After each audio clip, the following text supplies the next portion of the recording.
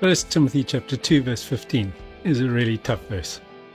Yet she will be saved through childbearing. We remember that Paul wrote in the first century, and he wrote with a certain mindset. And it's important for us to interpret from the first century into the 21st century and to understand something of the context of then and the context of now in order to make sense of this passage.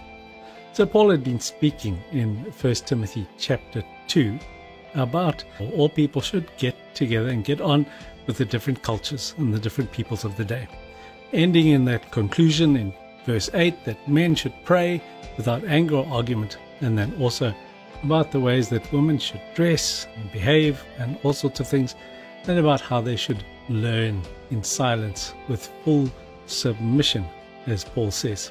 We know that keeping silent causes trouble. We know that the idea that some people should submit to others ends up with people taking advantage.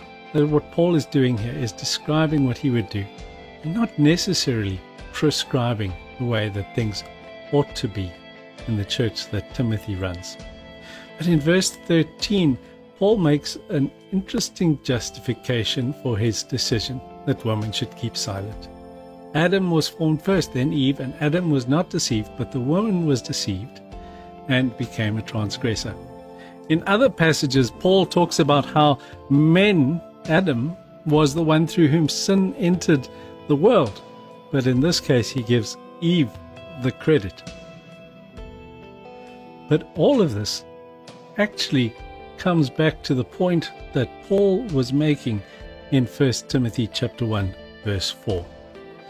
He was talking to this early church about the problem that they had with false teaching, with myths and endless genealogies that promote speculations rather than divine training known by faith. And the aim of all this instruction? Love that comes from a pure heart, a good conscience, and sincere faith. If we go back to Galatians chapter 4 verse 4, we can read what Paul says about how Jesus, born of a woman, born under the law, redeems those who are under the law.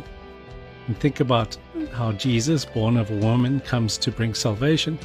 And we go back to another passage that would have been important to someone like Paul, Genesis chapter 3 verse 15. Genesis says, I will put enmity between you and the woman, so that the snake and the woman will become enemies, between your offspring and hers. He will strike your head, and you will strike his heel. The children of women will strike the head of the snake and destroy evil from the world. And at this time of Advent, we read that passage in hope, because we know that that's one of the first passages we read in our Christmas carol service of lessons and carols. And so this idea that women will be saved through childbearing reflects on that prophecy, but also reflects overcoming deceit. And overcoming deceit and turning to the pure and true, simple gospel of Jesus' love enables people to continue in faith and love and holiness with modesty. And so we pray, Lord, help us to continue in faith and love and holiness with modesty. Help us to do away with speculation and myth, and not to fall for the tricks of the day, but to only listen to the plain and simple truth of your love for each and every one of us, and of the fact that you have defeated evil and risen again. And Lord, at this time, as the world, as South Africa remembers 16 days of activism against women and child abuse, we pray that passages like this would not be wrongly used and misconstrued to subjugate women and to oppress them, but that our church and our people would become wise, learning to use the scriptures that were written in the first century appropriately and properly in the 21st century. Amen.